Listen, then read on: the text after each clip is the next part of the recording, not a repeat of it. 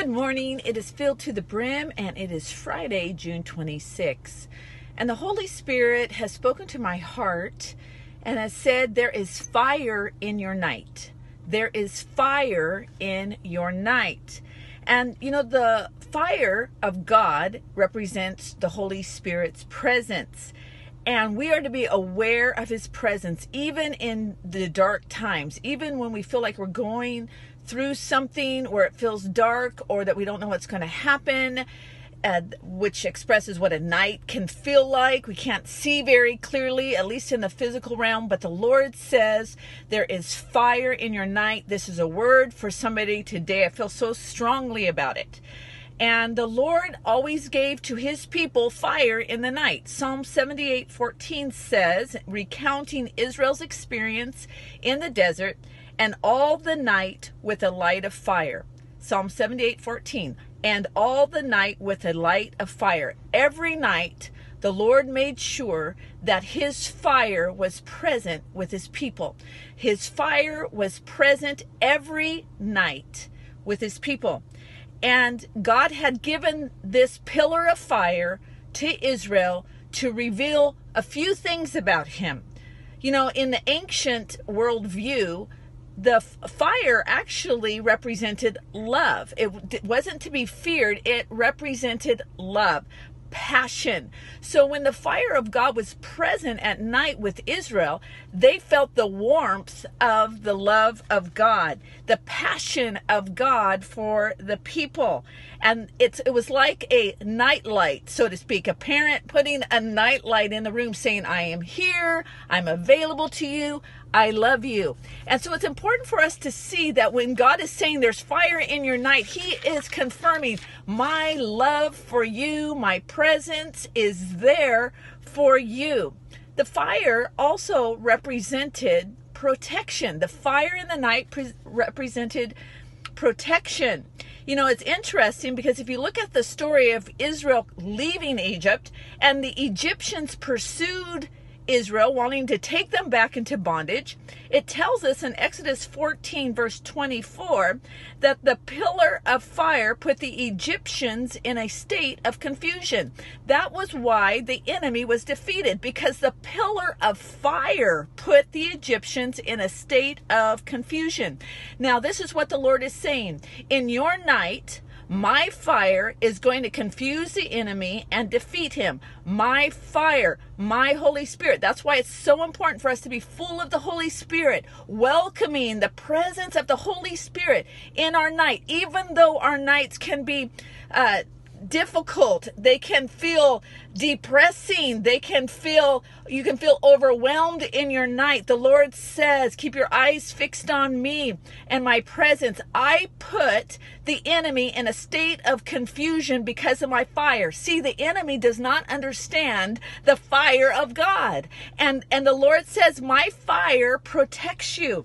The other thing that God's fire did for Israel and does for us, it revealed God's voice. He speaks to us in the night. We are not alone. He is not silent. He speaks to us in the night, and he wants us to hear his voice, to receive his direction. This is what the scripture says, Deuteronomy 5:24.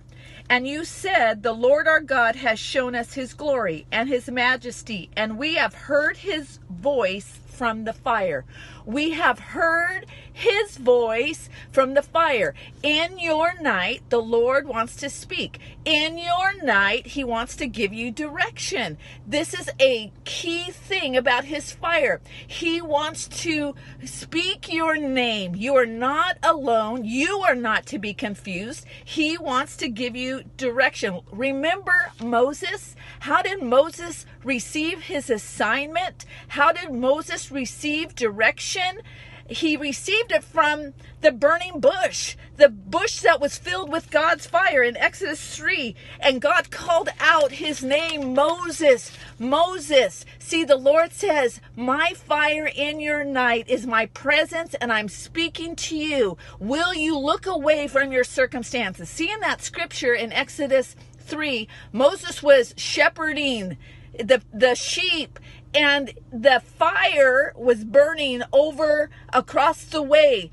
And the Lord, when the Lord saw that Moses looked away from the sheep to the fire, that's when he spoke. The Lord says, look away from the physical circumstances. I am speaking from my fire. I have things to tell you in your night. You are not alone. I'm going to give you direction. I am going to be with you. Just like he said that to Moses, I am that I am. I will be with you. I will be everything you need to go through whatever you're going through.